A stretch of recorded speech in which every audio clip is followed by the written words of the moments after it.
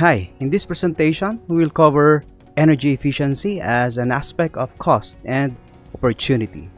More specifically, we'll look on why heating, cooling, and lighting are form givers in architecture. And we shall start our presentation with the premise that all buildings experience interruptions of conventional energy availability, often coincident with weather extremes and disasters. And as the photo suggests, with unabated greenhouse gas emissions we pump into the atmosphere, we certainly are nearing doomsday for Mother Earth.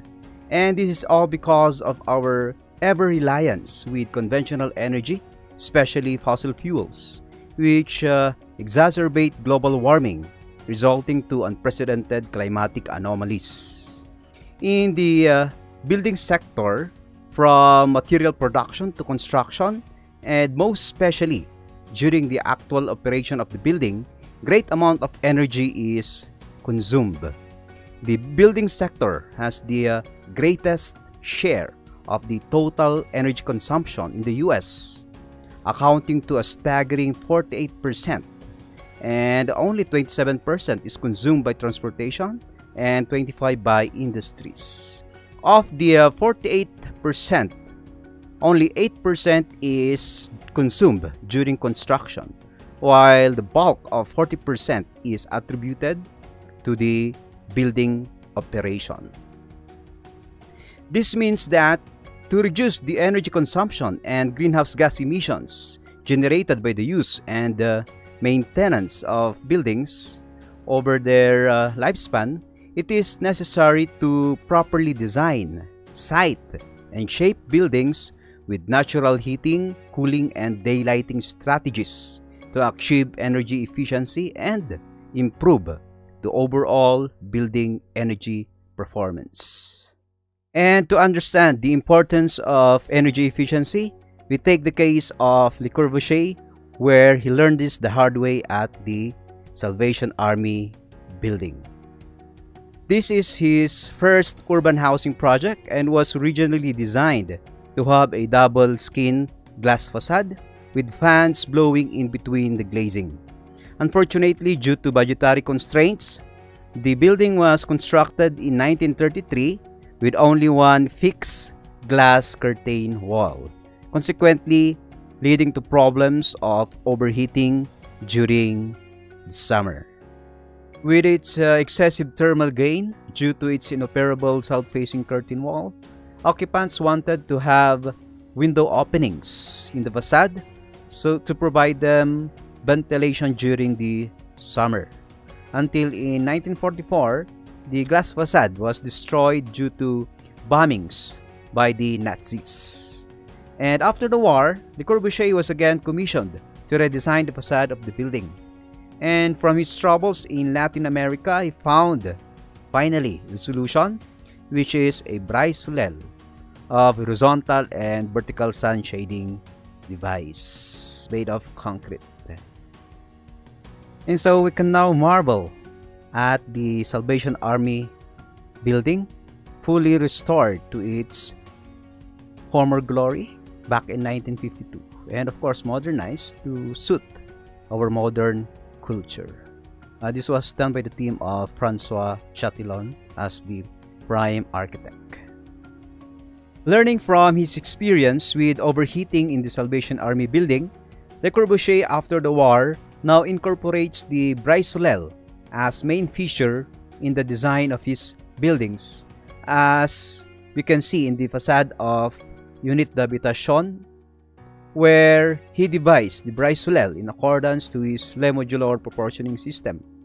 He even incorporated a parasol roof as one of the shading device to his buildings, as could be seen in the High Court of Justice in Chandigarh, India, as well as in the Palace of Assembly, and also to his Notre Dame de Haut Chapel in Ronchamp, and finally to his Centre Le Corbusier in Zurich. From what was shown and as experienced by Le Corbusier, it is utterly important that we consider energy efficiency in the life cycle of buildings, which leads us, of course, to the topic of bioclimatic design. This concept developed out of a sensitivity to ecological and regional contexts and the need to conserve energy and environmental resources. And we can find timeless lessons of climate responsive design in indigenous and vernacular architecture throughout the world. Even in our Bahay Kubo, we could deduce a lot of lessons of climate responsive designs, such as, for example, its thatch roof, which is a very good thermal insulator, its high heat roof that allows convective cooling inside the house, the elevated bamboo floor with slits allowing free air circulation and inducing further convection, similar with its slatted bamboo walls allowing cross ventilation. Also, the wide awning windows that provide good cross ventilation while protecting the interior from direct sunlight and rain, and not to mention the roof overhangs, and of course the open plan allowing proper cross ventilation of the whole interior of the house. It also showcases a balcony for alfresco socialization. Thus, the Bahay Kubo is an excellent example for maximizing ventilation as well as for thermal insulation. We can see that bioclimatic approaches to architecture attempt to create comfort conditions in buildings by understanding the microclimate and the resulting design strategies that include natural ventilation, daylighting, passive heating, and cooling. As with this example, from the Palafito home to a house as a system for the generation of renewable energy, water collection, and urban agriculture with its rooftop living gardens to reduce the impact of urban heat island effect and to recycle building materials. Another case study for bioclimatic approaches is the Echelon Street terrace apartments that achieved good climate responsive design, resource efficiency, as well as affordability. The result is a 16 contemporary 2 and 3 bedroom terrace apartments that are naturally cool and better to live in socially, economically, and environmentally. In terms of affordability and resource efficiency, they have achieved this through the retention of the concrete floor and sections of the walls and roof from the pre-existing warehouse. The result is a reduced quantity of demolition waste, avoided use and purchase of new construction materials, and a decrease in the labor required in construction. Further, typical unit is only occupying around 84 square meter of the land area. In terms of climate responsive design, they adopted the key principles for good climate responsive design in the tropics, which include keeping the heat out, for example, proper orientation, providing shade, a reflection of radiant heat, proper insulation, and the appropriate use of thermal mass. They also have maximized cooling breezes and cross ventilation. In order to keep the heat out, in terms of orientation and shade, majority of windows are facing north or south. This results in easily shading the windows by just the use of eaves and overhangs. Low angle sun from the east and west will only impact the end wall of each unit block. Further, east or west facing windows are kept small tinted and high up under the eaves to minimize heat gain. Gray tinted glass was used throughout, mainly for privacy, but it is also effective in reducing glare and ultraviolet radiation. Additionally, in terms of shading, polycarbonate sheeting, shade sails, partition walls, the vent well, and the main deck itself were used to shade outdoor spaces, thus demonstrating the importance of shading outdoor spaces. In terms of breezes and ventilation, the prevailing breezes are funneled into the complex along an east-west aligned breeze corridor, thus allowing an uninterrupted circulation of air across the complex. Another example is the Sun Shower SSIP house, a sustainable design for a 1,000 square foot 2-bedroom, 2-bathroom house that provides its own energy and water needs. It utilizes steel structural insulated panels that snap together and are extremely strong, withstanding winds of up to 225 miles per hour and an earthquake of up to an 8.6 magnitude.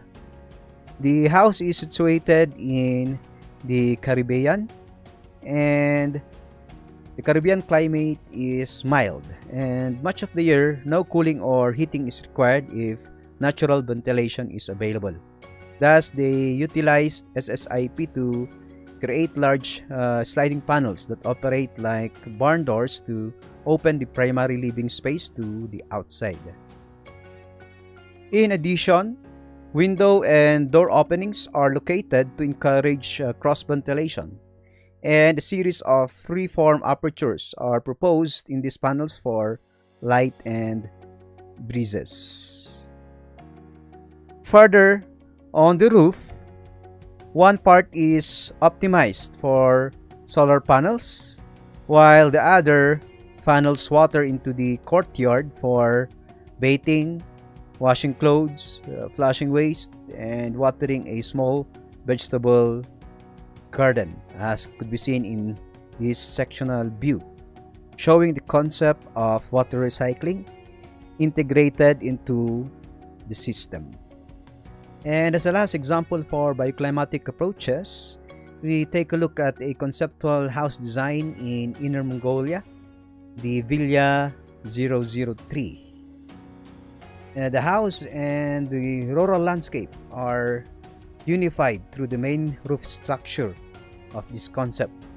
It showcases a furrowed surface that resembles a plowed field planted with crops and local flora.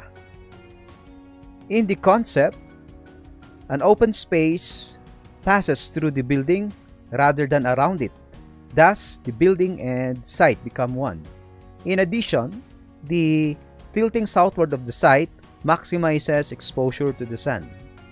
Moreover, a series of spaces are carved out of this platform structure to create courtyards that provide light and air into the interior of the house and further function as exterior extensions to its programs. On the roof structure, we can see the implementation of planters, areas containing soil, skylights that allows sunlight, pergolas, and an outdoor shading device that allows air circulation. And indeed, we can see that the Villa 003 is a well-cultivated house. In line with bioclimatic design, we move on to day lighting. Architecture has always been shaped by considerations for sunlight and daylight. From Greek porticos as protection from sun and rain, to their Parthenon glorifying the goddess Athena, to the oculus providing lighting and ventilation for the Pantheon in Rome, with the abundance of daylight with mystical quality of large stained glass windows in Gothic cathedrals, and even to showcase the opulence of late Renaissance culture in the form of Baroque architecture.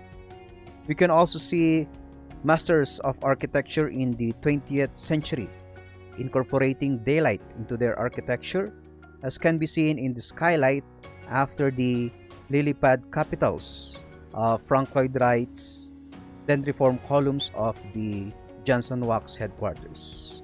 We can also see the clerestory windows in between the wall and the ceiling, bringing light into the interior.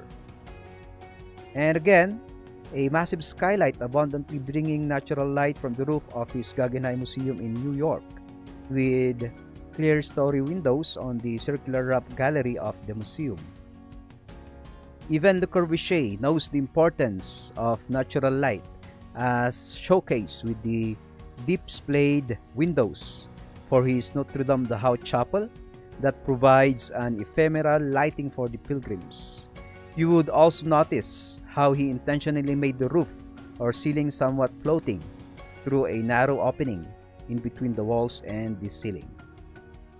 And indeed, from the words of Le Corbusier, architecture is the masterly, correct, and magnificent play of masses brought together in light.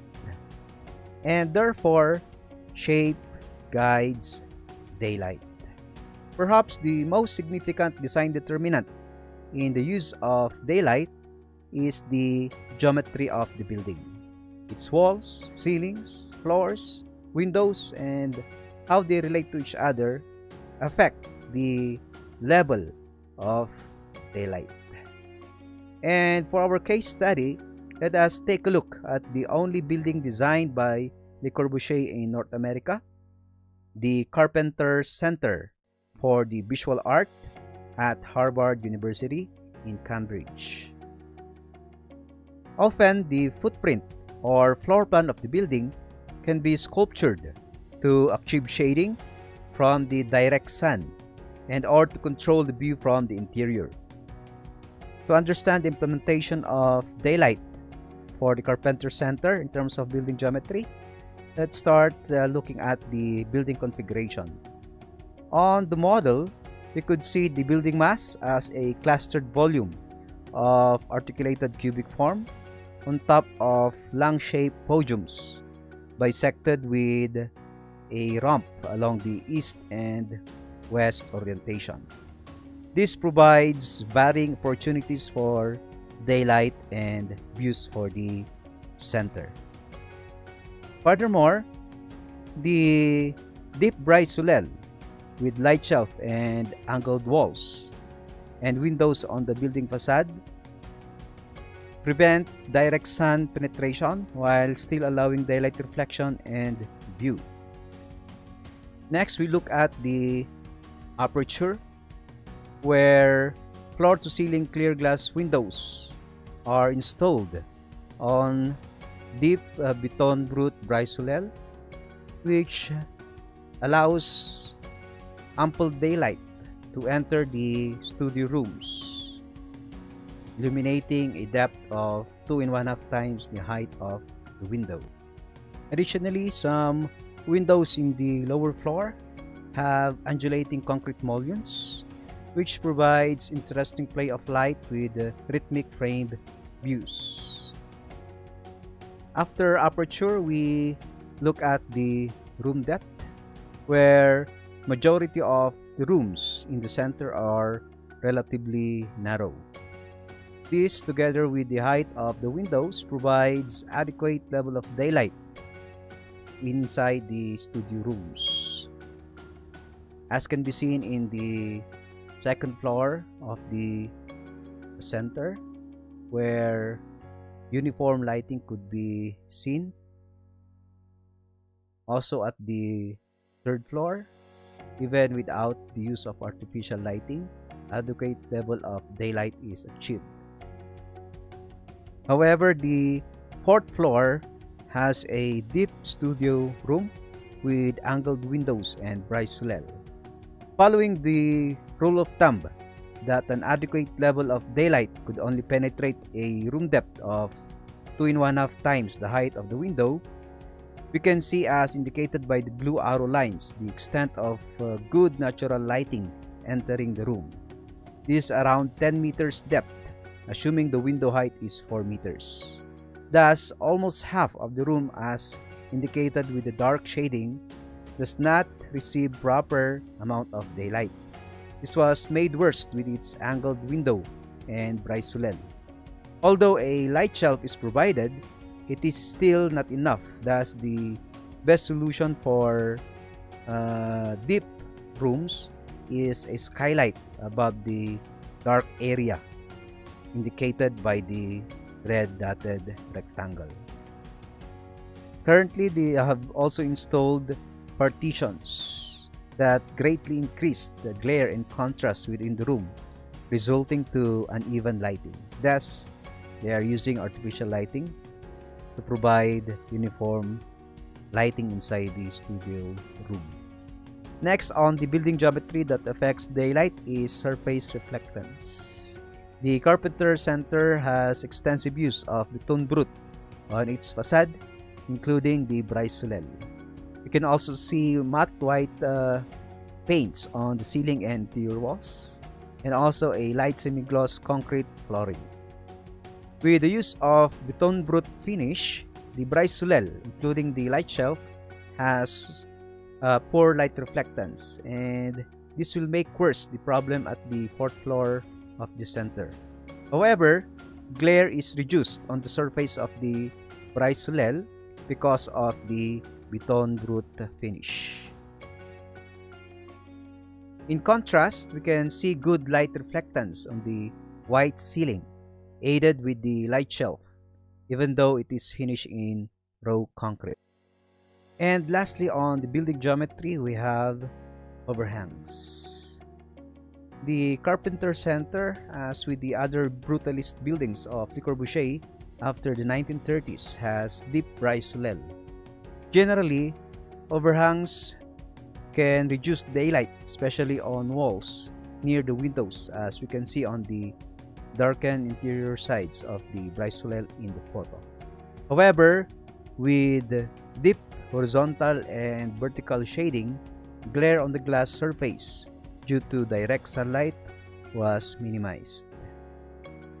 Furthermore, the overhangs are effective on reflecting light from exterior planes, thus providing an even distribution of interior lighting, especially if it is painted white. However, in the Carpenter Center, the beton brut minimizes the reflectance of daylight.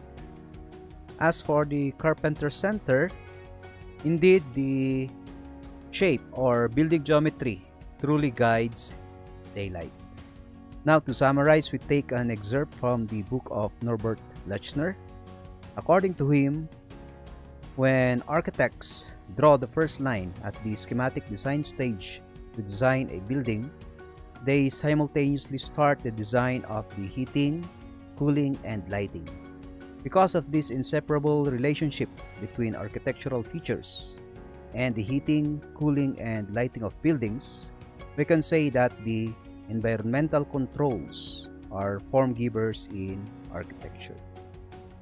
And before we conclude, we look back at our initial premise at the beginning of the slides that all buildings experience interruptions of conventional energy availability, often coincident with weather extremes and disasters. We could then end with the precept that a prudent approach to design of all buildings would provide bioclimatic means to ensure at least subsistence levels of heating, cooling, and daylighting for comfort, health, and safety. And hopefully we could see this realized in the Edit Tower for the ecological design in the tropics in Singapore by Hamza and Yang Architects, and of course to your future designs. And thank you, future form givers.